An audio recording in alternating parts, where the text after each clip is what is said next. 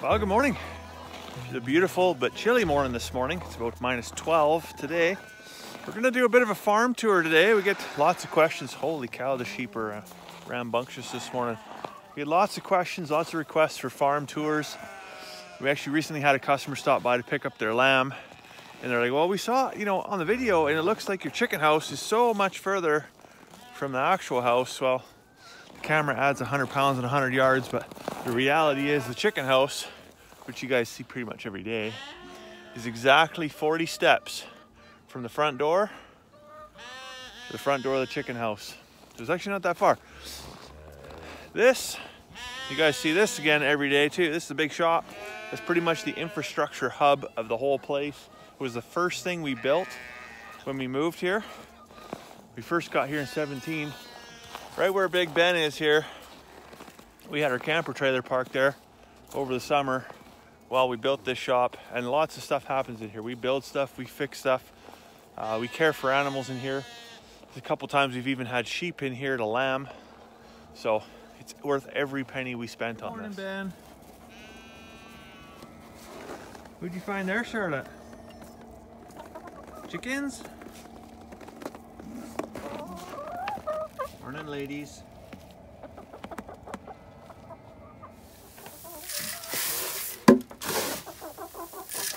Supposed to be in here. You might think you hit the jackpot, but no, mama. Out you go.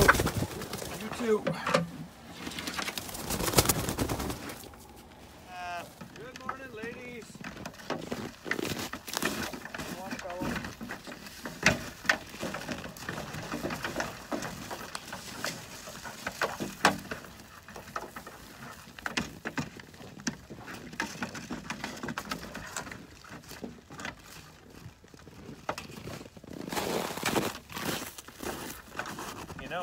If you just went that way, there's a little bit more over there. You can share. So this over here, this is the pig pen. It was never actually designed as a pig pen. This is actually where we put the rams when we pull them off the ewes late in winter. And that little shack is all 100% reclaimed material. It actually used to sit down in the ram pen where we keep them over the summer, but I figured they probably need it more in the winter time, so I actually drug it up here with the tractor. This was the second piece of infrastructure we ever built. After the shop, we built this, it's our little lambing shed here. It's 28 by 8, and it's mostly reclaimed materials, except for the OSB. You see the blue wood that's on it? We actually bought that. Everything else is pallets or reclaimed tin or 2x4s from an old pipe yard. If you want some perspective about how far the pig pen is from the house, there's the house, there's the pig pen. So it's about 100 yards. It's not very far. We're just about to head into wild donkey country. There's actually not any donkeys in here right now. We just got the bulls in here. The donkeys are all in with the rest of the horses.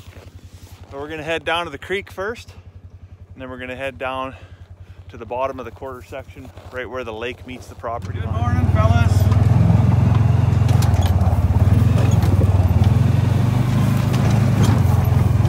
We're down at the bottom of the hill here now in what we call the alleyway. So there's a pipeline right away, runs all the way from those gas wells over there, all the way through, completely across the entire farm. So we've got a treed section. This is where the ephemeral draw, it's basically a temporary stream, or an intermittent stream, sorry, runs through the farm in the spring and then feeds down into Hay Lake down at the bottom. So this creek will run through here 3 months of the year. Is virtually impassable. There are other years, of course, it's longer or shorter depending on a lot of times what we have for winter snowfall or even summer rainfall. But you can see the house up top there. That's yeah, I don't even know how far that is. It's a good hike anyways. So we're just down here now in the southeast pasture. So this is one of our best pastures actually when it's not covered in snow, mainly because all the topsoil ran down off the hill and is all down in here, as well as it's well watered. So just in behind this willow bluff here is where the lake actually is. You can kind of see there's a bit of a reed bed there. In the summertime, that's usually the lake is on this side of the fence, and you get a bit of reeds and stuff in there. In the springtime, when all the snow melts and everything, there's about 10% of this field, kind of up to about right up here. This will be underwater for a few weeks while everything melts off and then runs away to the south. But yeah, for perspective purposes, That's the house way up there. So this is the wooded section here. It's kind of a continuation of the one I showed you there when we did the creek crossing. This is a place where the cows take shelter lots in the summertime, provides a lot of shade, provides a lot of shelter from the wind and stuff like that. But they don't spend a lot of time in the bush. There's a lot of willows and overgrowth and stuff like that. It's not the most hospitable place. But as the water runs down through here, by the time it gets down into here, it's pretty much, it's no longer a stream. It disperses through the trees and then spreads over land.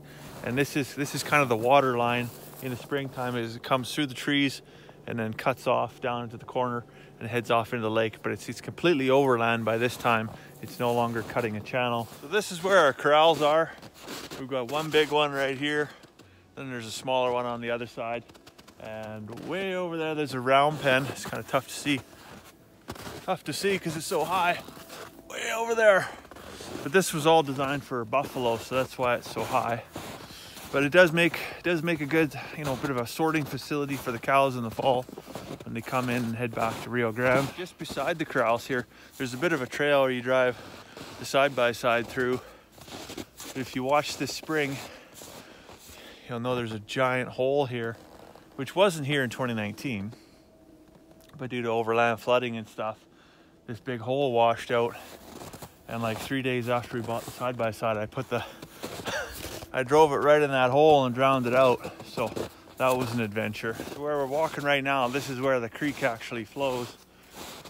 It flows kitty corner up past the neighbor's house, right through here.